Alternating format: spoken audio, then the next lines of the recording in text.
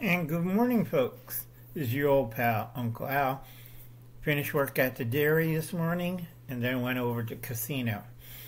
And usually I have breakfast over there and I talk to a few people, drink my coffee, and then take the $5 out and go play at the tables. It's morning, so they don't put out the old dealers I know all of them. And they put out the new recruits. And it's usually a young lady. I'm there for business. Alright? First hour, I got comped for breakfast, which was good. Second hour, I made a little money. I call it quits and had breakfast. Because I showed them no teeth.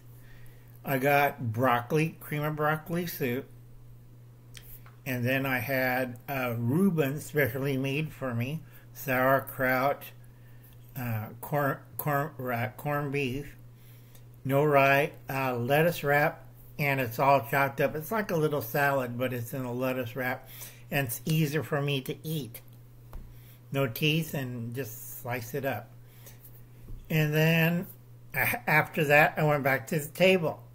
So thank you, folks, for donating to this month's food bank and food pantry. If you want to still donate, please do. Like I said, when I go into a casino, it's business. It's not there to get drunk. They've been offering me a lot of drinks, but I don't drink this early in the morning. So I go in there, play my game, have breakfast, chat, tip the dealer well. Once I hit my point, I told him I had a fun morning. It was great. Breakfast was great. Talked to the head of the area, the guy who watches everything. Told him you have a nice day, and I pushed my walker out of there. Okay? They see me like, oh, it's a little retired guy. Probably ex-businessman.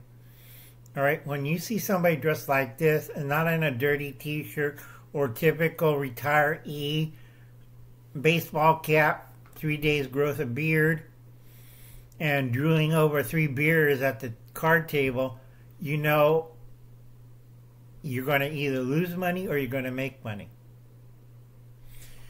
Alright, now right now, a lot of you, this is just Uncle Alan's updates, a lot of you have no idea what's coming up. Prepare for the worst. A lot of you are going into dreams and madness stage right now, and you don't know what's going on. A lot of handicapped people,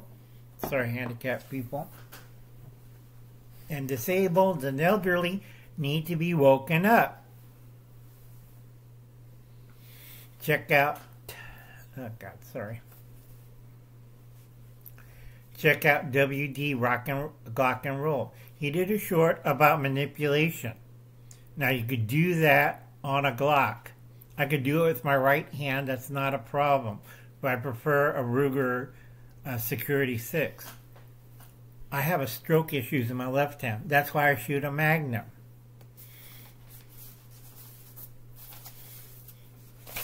Now, if I get another Magnum, it's going to be a 44 Anaconda.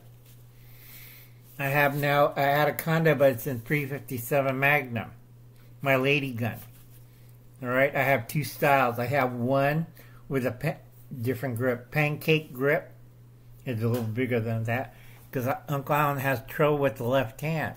And yes, I could shoot both sides. I could shoot right and left. And when I'm really upset, I'm shooting with the left. That way your testicles go away. Alright? That's your typical Glock right there that you see on WD Glock and Roll. Like I said, I like Security 6. Because if I lose it or burn it, or I shove it where it doesn't, sun don't shine, and the cop's like, gee, how in the hell that Ruger 9mm gave him what's it called, enema, and he's still alive. Like I said, know your tricks, know what you're doing, know how far you can shoot. A lot of you can't shoot more than 15 feet. Okay. Another portion is we're either sheep. I'm going with the herd. Or we have Eloy or unicorn people. La la la la la, it's a socialist paradise. Send me to North Korea. Or Venezuela. If you think that we'll take that million Venezuela and we deport your rioting, looting, greedy Eloy kids to Venezuela, see what really socialism works. Where's your grandchildren? On a slave gang. All right, back to the weather. All right, a lot of you, God, I'm getting a headache. Like I told you, it's an El Nino year. We're going to have either extreme cold in the northeast, drought and coldness, dry snow in the northern belt, northeast belt, northwest belt. Okay, you just draw a line. You either get dry snow, drought, rain, flooding, everything. And down south, Texas and the Mississippi, you're having a drought right now. Okay, you should be very careful. First drought, next is flooding. Then back to drought again, next flooding. So I keep telling people, do you have a total evacuation plan? Well, we could bug out in our house. It's under 26 feet of water. All right, there's no bugging in under 26 feet of water. Know your evacuation plans. I keep thumping this into people, and they say, I'll bug you out into the woods. Like that lady in Florida, eaten by an alligator. Yeah, right. She was sleeping in a tent. Comp. Stop bugging out there, all right? A lot of you don't have skills or training, all right? I have a camper. If I go out in the woods, I have a spot, put the camper there, camouflage everything, and I'm fine. Uncle Alan's getting too old. All right? I'm not going to do that. I'm going to, if it's a regionalized disaster, I'm going to a nice 5-star hotel with a swimming pool and good room service. This is you in the woods. I'm eating a squirrel. What are you having, Uncle Al? I'm having peas and mashed potatoes and, filet mignon. What are you eating? I'm eating a squirrel over a fire. I have my liver action. And I kind of look at people. Okay, people with the little bottles of water.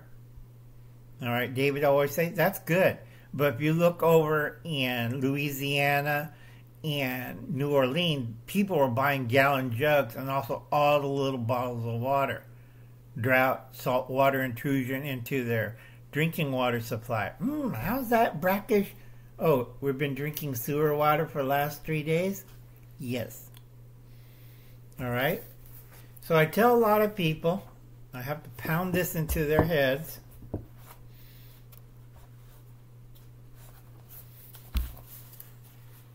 Okay.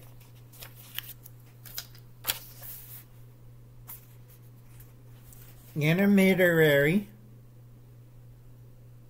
bulk container. Go check out Cap Patton's family compound. Yes, several of them. I think because he lived near a pickle factory.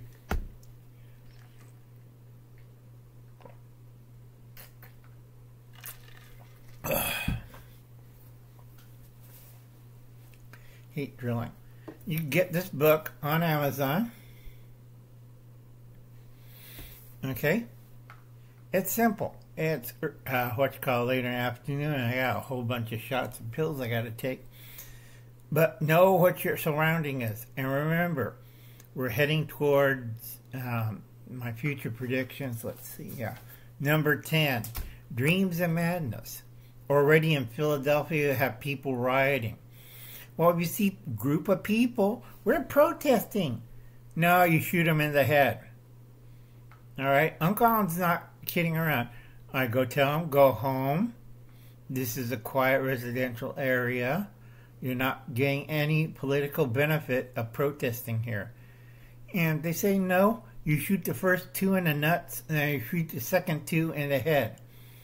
And if police come by and try to stop you, you shoot them. They should not be in your neighborhood. My local police knows my policy. on rioters and protesters. You can protest all you want at City Hall, but if you're near my house and near my neighborhood, all my neighbors agree with me, we're opening fire, and we're pretty good. I have them trained dead shots, and I'll slap the first one and use a handgun. It's carbines, rifles, and shotguns. Alright? I see a bunch of boneheads. We have rifles and shotguns, and most of my friends are ex-military, ex-CIA, ex-FBI, a lot of retired three-letter guys and other agencies live around here. That's why we picked this area. Alright? This area, we don't care what you think. We know where the cartels is, and we know where their home base is. So usually they leave us alone, we leave them alone. They want to fight, we'll have a fight. But normally we let live.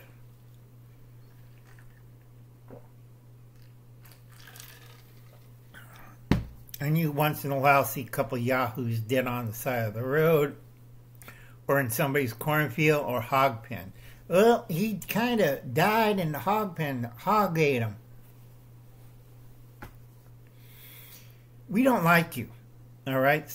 Stop coming out here from the Bay Area and LA. Go back home. You can leave your money here. Get out of California. Alright? If you live in the country, you have to be tough. And we won't take this bullshit. Sorry about the language. Now, if you live in LA, you have to be careful. Alright? This is why I tell a lot of people. Alright? Make sure you got perfect evacuation plans. Oh, we could bug out and bug in. Or, God knows what the hell they're doing. Really? Okay? I play card games for a living. Your chances in surviving in LA is depending what region of LA you're in. I'm talking the whole greater LA area. If power cuts out, if water cuts out, you're screwed. You're going to be dead within 7 days. Alright? The odds are against you. Alright? I got a well. How long the well's going to run? Alright, think about that. I know the natural springs around LA. One's in Malibu County, other one in certain areas, and one's in a chemical toxic waste site. It's like, God, people. Alright, folks, I'll catch you later. Check out Howie's Food Forest Permaculture. If you can, make a food forest or a food bank. Alright? Doesn't have to be big. And if you want to talk to your city council, if they have an undisturbed lot, okay, or little park, you can make that into a walk-around garden. You plant fruit and nut trees there, because Howie's smart, I'm smart. Fruit and nut trees and berry vines, all right, that adapts to your area. All right, if you like filberts, plant a lot of filberts in this little garden space. All right, it's not for green space. All right, where you just have lawns. That's a total waste of thing. But you have trees, flower beds, and edible fruit trees, nut trees, and vines. All right, just like the Romans did, except for the 3rd and 4th century where they screwed up everything. All right, folks, I'll catch you later. You have a nice day, and I'll be seeing you.